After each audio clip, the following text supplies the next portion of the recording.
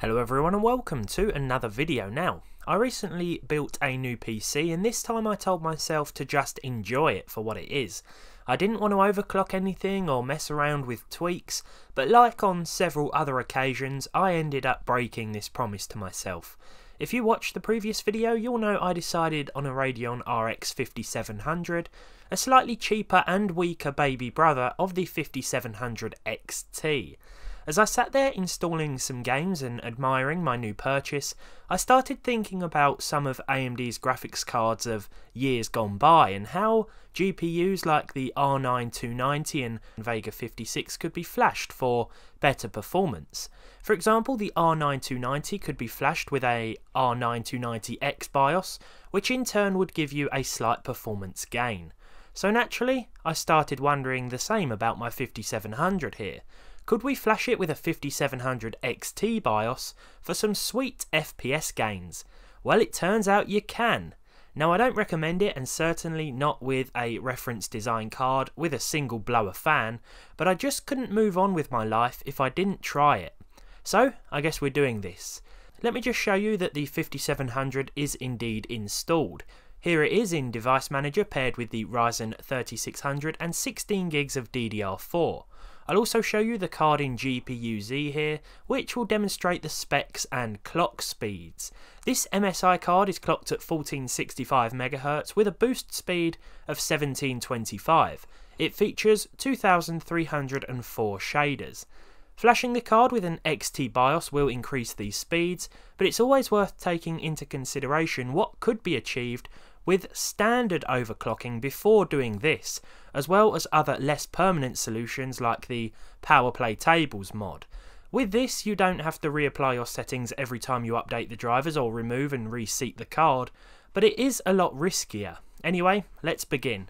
So first things first, I made a backup of my 5700 BIOS in GPU-Z and then downloaded the 5700 XT BIOS from the Tech Power Up website, as well as ATIFlash, which as of mid-August supports the new Navi 10 cards.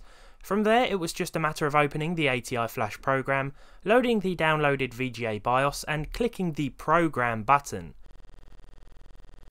One restart later, and lo and behold, we now have a Radeon 5700 XT, according to Windows and such anyway. The shader count will of course remain unchanged, but the speeds have increased. I didn't do any further overclocking as this is the reference card. It wasn't really wise to flash this model anyway. It will be interesting to see what sort of performance gains we see without touching any other settings though.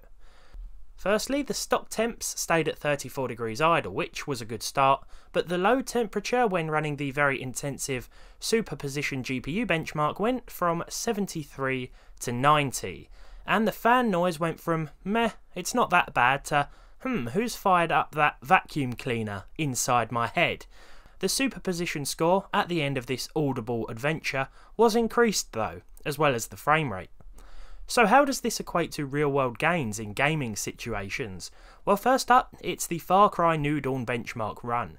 Here is how the game performs with the out-of-the-box 5700. This footage was taken before we flashed the BIOS. We're seeing an 83 FPS average at 1440p with 1% and 0.1% lows of 66 and 57 respectively.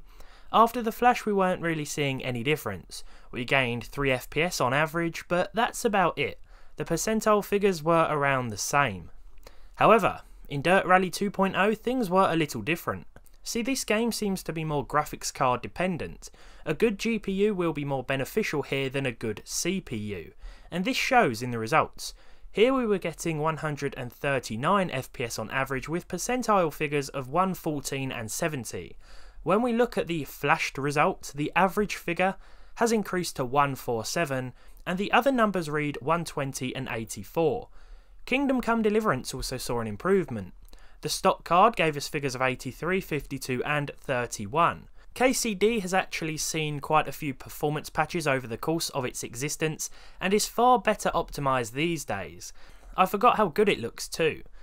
With the flashed 5700 we were seeing improved figures of 87, 59 and 46. Again, the biggest improvement came with that 0.1% figure. In the real world, this just translates into the eradication of some micro-stutter, which I noticed when exiting Henry's house and walking through the gates to the marketplace. So, despite this risky endeavour seemingly working out quite well, now would be a good time to remind you that this is best done on a card that isn't reference design, as you could then take advantage of further overclocking too, after performing the initial flash. Or you could always spend the extra and purchase the real deal 5700 XT, but where's the fun in that? So with all that said, I hope you've enjoyed today's video. This isn't the usual sort of thing, but I was intrigued to see if this would pay off, and I just found it quite interesting, so I hope you guys did too. If you did, leave a like on this video down below. Leave a dislike if you didn't. Subscribe to the channel if you haven't done so already, and hopefully I'll see you all in the next one.